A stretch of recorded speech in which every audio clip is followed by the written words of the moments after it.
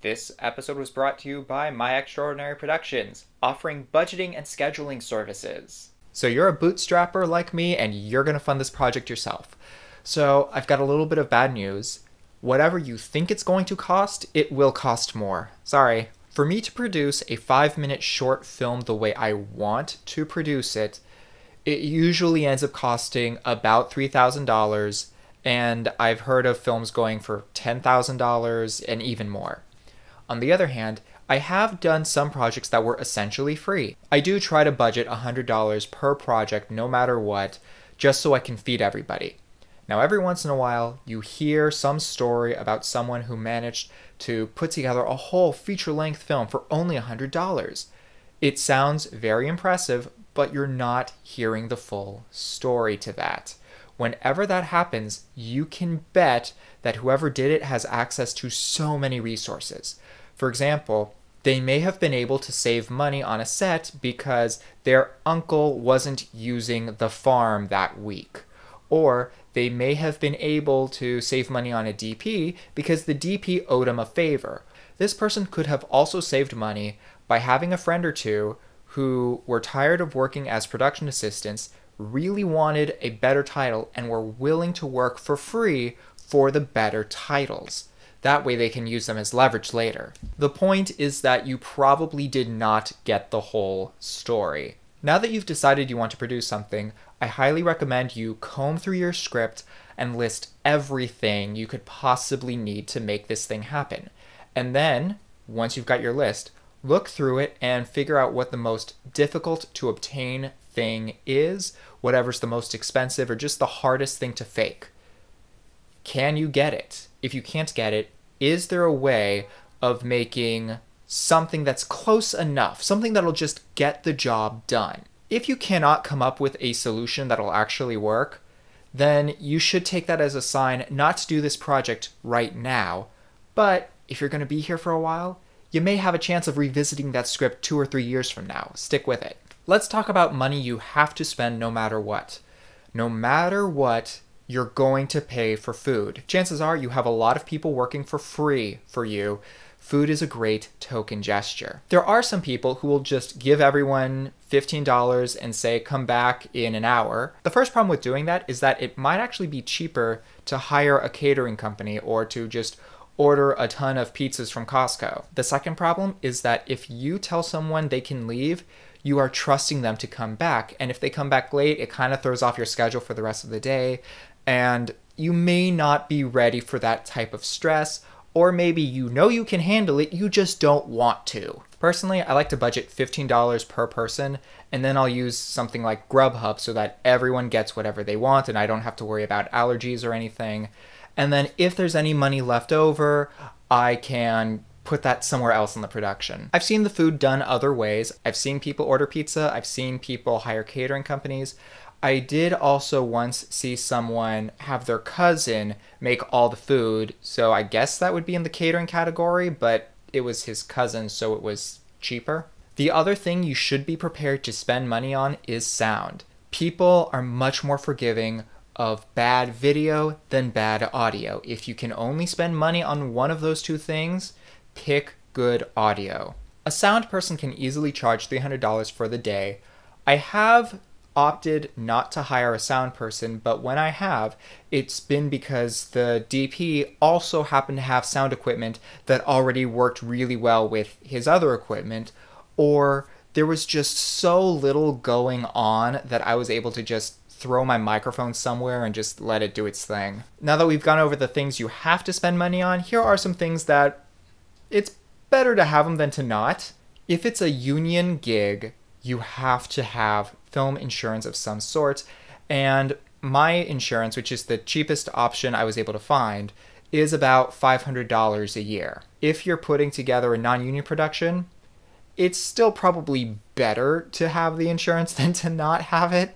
I like to rent an audition space before I put any of my production together because I like being able to meet new talent in a place that is neutral enough for both of us.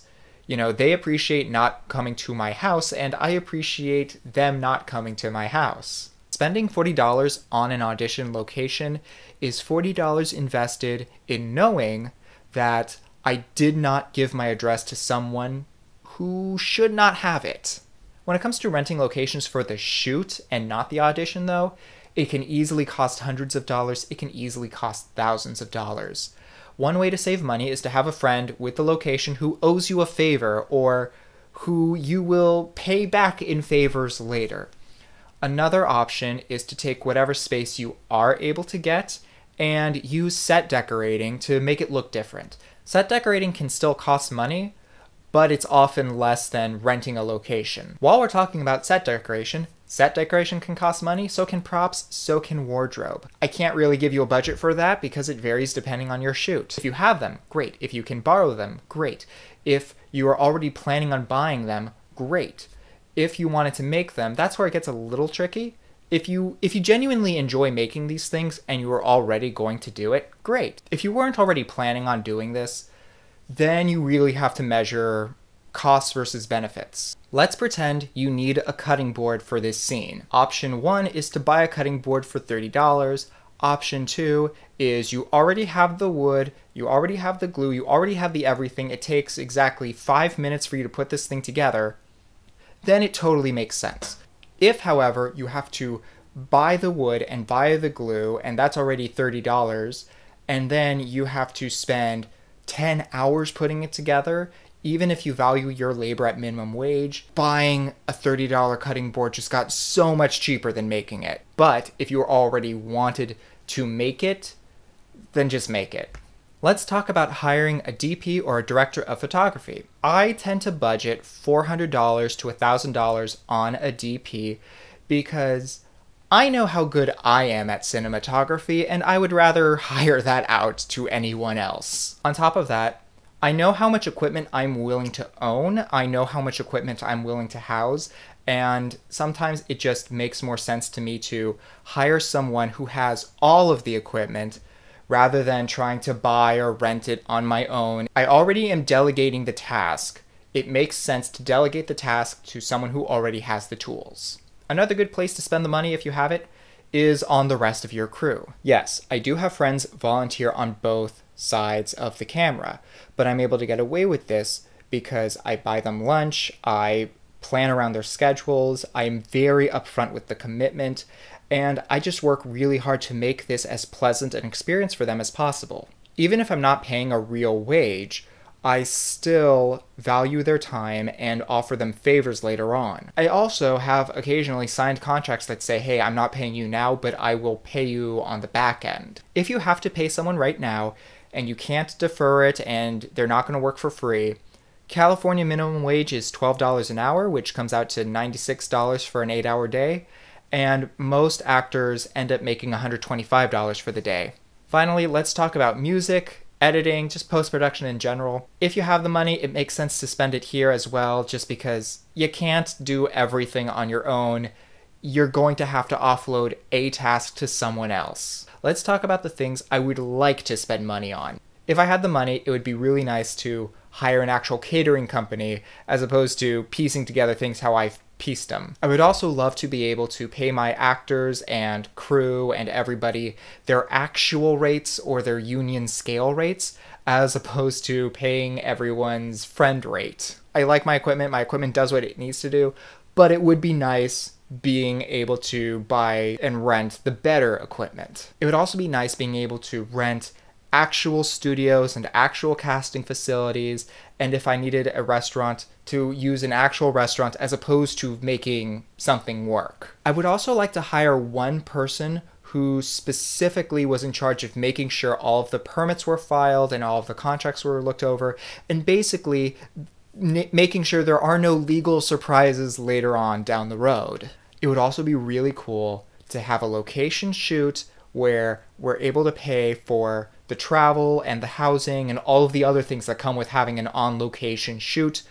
Also a period shoot. I would also like to be able to pay for stupid things in contracts, like a bowl of green M&Ms. Okay, so I hope this helped some of you out.